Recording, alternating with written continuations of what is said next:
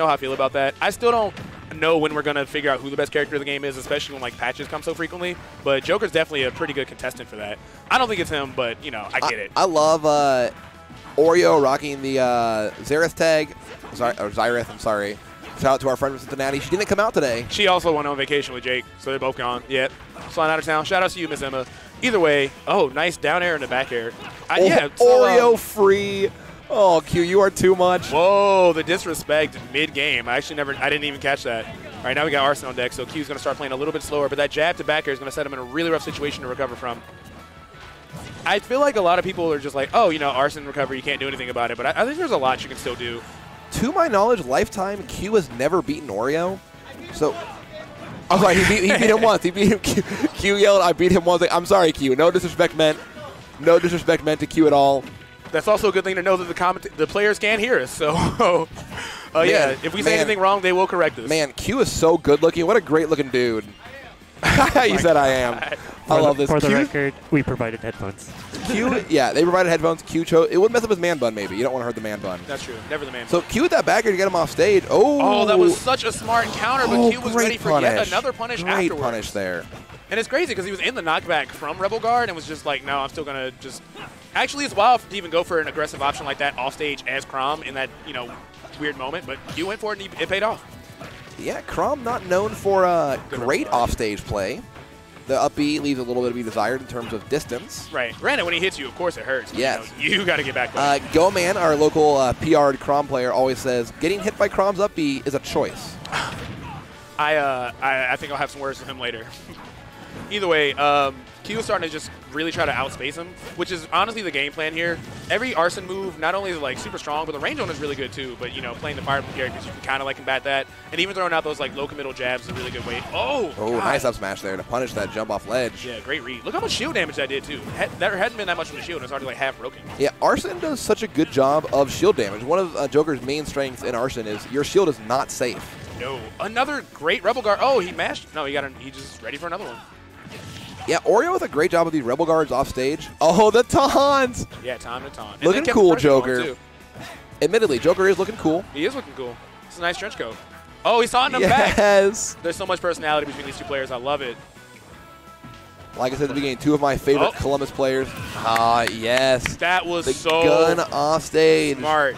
LNS shooting. That man says I'm at the range. I'm just going to throw out some shots right now. Again, as we all know, Chrom, such an impressive character off stage, but on stage, but boy, you can do so much. Those guns are going to be a huge detriment to what he's trying to go for in this matchup. Because, I mean, even at any percent, at 2%, that could easily be a stop. Like, this is going to be rough. Another jab to another aerial. Yeah, Q's going to have to definitely figure out how to get around that on the recovery. Like, you know, like you said, Chrom, not great off stage. He's gotten some edge guards this game, but I'd like to see a little bit more out of him off stage. But here we are, evened up game one. Game one's so important. You know, you get the counter pick advantage. You get even in a best of 5, it's still you do not want to lose this game one. Right, exactly. He had the air dodge read right there too, but I think he accidentally buffered an air dodge instead of like, you know, getting the punish he really wanted. Oh, I feel like Rebel Guard could probably kill him too because of that second knockback. I really once he gets Tetrakarn now in Arsene, for sure that will kill off stage. Also, good respect from Q, recognizing that Joker F-tilt is so good on shield. He's like, I'm not even going to try to go for a punish. Tries to tomahawk around it. So he definitely seems like he knows a lot about this matchup since, as you said, he plays the character. Something that I respect a lot is players who don't push advantages they don't have. Oh, nice forward smash. Just gets the dash there. But yeah, something that you see a lot is players, I think a big difference between mid-level and higher-level players is a lot of times mid-level players like to push advantages that aren't real. So in that instance, if he had tried to punish that forward tilt on shield, probably would have been punished more for it. Oh, yeah. So he recognized my advantage isn't real. I'm just going to run away and reset neutral. And that's the crazy thing. Like, he ran in there right after, like, LNS whiffed something and just hard died from Arsene F smash, which, again, will kind of, like, always wreck people. Oh, okay. So, LNS won the first game. He's actually switching to Snake for the Battlefield counter. Wanted Snake on the triplat. So this is the thing. Snake, of course, just like we saw in the previous match, crazy walls he can set up. He can really lock you out. But the Fire Emblem characters are just so fast and so oppressive, it is really, really hard to stop their advantage. I don't know how I feel about this counter pick. Yeah, Chrom will have a bit of a hard time killing, but at the same time, like, I think he can get in a way that, you know, Joker might have been better in this matchup. But he's also got some very unique gimps. Like, he might die right now, actually. Also, LNS the one in winner's side of top 32, and we're both sitting here on the mic. So what do we know? Yeah, that's true. But yeah, he got blown up really hard at the beginning of that match, and then as soon as he got him off stage, Nikita just like equalized everything, as it does. But it's especially rough on Chrom. Even if you don't get like the hard hit of Nikita, like it's just like soft, the angle is just something he just can't recover from. Same for Box also. If he taunts, Box will literally kill him at 0. As a Snake main, Sai, what does Snake do to keep Chrom out in this matchup? Grenade and pray. Grenade as and you're pray. seeing, not a lot of grenade and a whole lot of damage. So it's one of those things where you have to like, as I learned from my roommate, if you throw a grenade up high, smart stuff. Misses the tech. Oreo definitely could have teched that there. Unfortunately, you don't want to see those missed techs. Missed techs do end lives. Yeah, I love the chase down there. But if you throw a grenade up high, like you just lob it backwards, it kind of like shuts out all of his air, like exactly like that. He can't do any aerial approaches or anything, and you just have to like just be patient on the ground. And Great spot dodge there. You can really, really get a lot of extra free damage. Whoa! That's gonna be it. No way. Bro. Like I said, Q, one of these swaggiest players. I love watching Q play, and that's why I'm so glad to have this event here in Columbus to show off some of that local talent that does not get to travel a ton. Yo, that was hype. Oh my god. That's so smart too, because like Snake, his recovery is really good, but if he goes anywhere other than high, like you get those crazy punishes. And most people are like, oh, I'll just spare him again or do whatever. But Q was like, I'm gonna end this right now. Yes, the Chrom Ditto. This is what I wanted. The Chrom Ditto. Oh Lord. Chrom Ditto may be my favorite Ditto in the whole game to watch. Chrom Ditto is? I absolutely love this Ditto. It is so explosive. Characters will be dying at 10. They'll be dying at 100. Like, it is a nutty, nutty Ditto. Wow, Q is putting in a lot of work right now. He's really just Quick trapping 71%. everything Oreo wants to do. Oh, and the F smash punish too? Baiting out the, is he going to counter? Okay, smart stuff. Oreo knows that if he risked recovering to the ledge like that, a counter could have potentially killed him, so he uses air dodge to make it back instead. Really smart stuff. That's exactly what I'm talking about. Parry Yeah. countered. Oh no, he saved his jump. He saved his jump. Good stuff. I'm curious, the Chrom pick. Like, Oreo did really well game 1 with Joker, but it does not want Joker on the triplat, I guess. I think Oreo's like, look, if we got 5 games, we're going to go to 5 games, and you're going to see all 5 of my characters. What, the Toon Link next, baby? We could. Who knows? I would live for the Toon Link next. I would be all about that. So Q is committed to Chrom, and he's doing really well with him. Yeah. Q got, 62% of his first stock, but took such an early stock. Up B out of shield, 24% for free out of shield. That's honestly a very, very underrated option when we talk about out of shield moves, because it's so good. Something I've noticed about Smash Ultimate players as a whole, they don't use up B out of shield as much as I thought they would. No, we really generally just kind of don't. But no, Chrom, you should. Some characters like, okay, yeah, Snake Cloud, up B out of Chrom, shield, I don't know what you're looking at. But like Chrom, Samus, even Mario, the Belmonts, nutty, yeah. Donkey Kong to a lesser extent, a little slower there. So despite that explosive start, things have been relatively even all over again. Oreo was able to shake off the way that first stock went down and just, get his momentum back home. Oreo, not a player to get rattled. He's been here before. He's played for so long, so much experience. He's been down in sets. He's been up in sets. He knows how to keep his composure and win. Okay, nice. So we're starting to see a lot more jab come up, and that's really the key thing. Like, not even necessarily like jab converting to anything, but just punishing how they react to jab is what's going to net you all this extra damage. And that's what I'm saying from Q. Great weight from Oreo, saving the second jump there to try to punish. Nice stuff. That's going to be it, though. Yeah, that's the thing that like I have like a personal beef with this character with. It's like jab is just such a universally good. Look at this pressure. Just jabbing shield, but eats a 17% up B for it. Yeah, and that shield is nearly broken. He's got to be extra careful now. Yeah, Q's looking like an M&M on that shield right now. But it does not matter as he is sitting with a nice full stock lead right now. Again, really just trapping him so hard with these jabs. And every time it whiffs, there's no punish. You really can't punish it.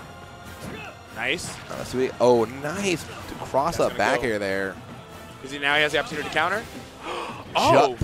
Perfect spacing there from Q. Q might be a genius. All right, so we have things evened up again, at least stock-wise. And presents, like, these characters are just both so explosive, it almost doesn't matter because they can get so much, like, off any, like, kind of advantage state boost. That's going to be it. Do it. That is it. Oh! No. I did not realize how much sideways ability he had there. Also, again, he fails to get the punish on that up B. That definitely could have sealed him the game by now. If Q makes his comeback, it's going to be really, really rough for Oreo. Nice parry punish for Oreo there. It's so confusing seeing Oreo in the tag of one of the players, but it not being Oreo. I know. It's so hard. All right, can Oreo finish this edge guard here? Just jumps back on stage. Oreo kind of let him back on stage there. Another counter? No, this one doesn't work either. Oh, went right through the counter. Oh, that's going to be it. Ouch. Really nice. Waits out that counter, and just like that, Oreo has a 2-1 lead. After what looked like a really one-sided game for Q there, Oreo brought that all the way back. Yeah, he really did, because it started off, like, brutal. Like you were questioning why he went Chrom, and a little bit I kind of was too. But now he's got a good lead. And the good thing about this is he plays so many characters at a strong level that whoa. Oh my goodness. You're right. Maybe we're seeing 5 different characters from Oreo this set. He is really trying to flex. You know what it is? So he be on Twitter, right? And he sees all those Japanese people that get like, you know, second or third, and they have like 18 characters by their name. That's all he wants. It's true. I think that's what he He wants wants. to be Zachary. Zachary plays like 9 characters.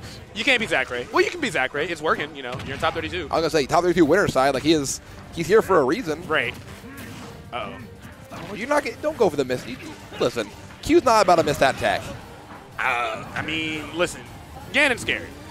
Send tweet. Like that's all I have to say. Thank you for coming to my TED Talk. Ganon's scary. Oh, the shield break! Oh no! Boom! Get that man out of there. Oreo is laughing right now.